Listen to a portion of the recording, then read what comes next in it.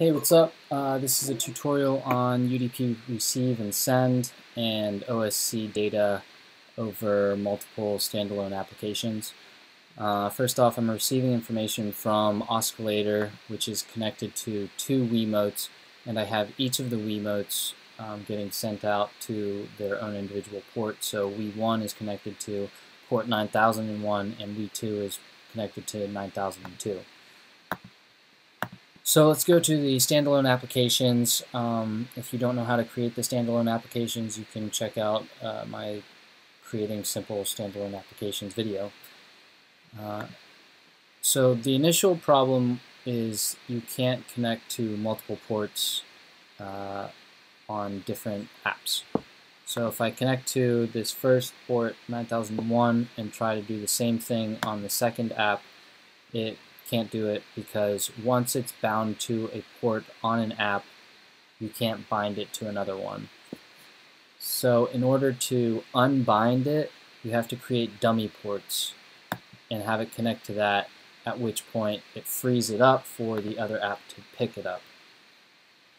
So here I can take different ports and send them to the different applications pretty easily.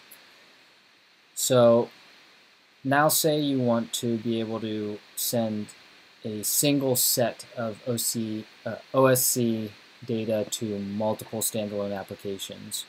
I'm going to set everything to the dummy ports, and what you want to do is have a master UDP application, and at this point it's connected to 9001 and I would have to close this app in order to connect again to the 9001 port on either one of these apps.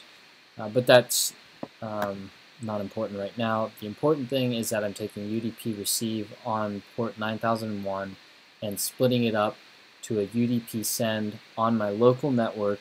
So this is the same IP address for everyone if you want to just work locally. And then if you happen to have your IP address for a different computer, then you could just put it in there and it'll send it to it. And then you create a new port to send it out to.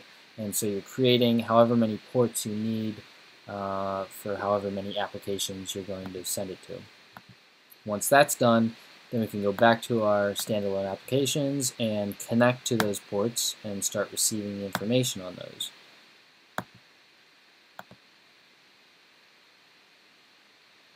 And then you can do the OSC route stuff, but that's the gist of it. Hope it was helpful, and I'll talk to you later.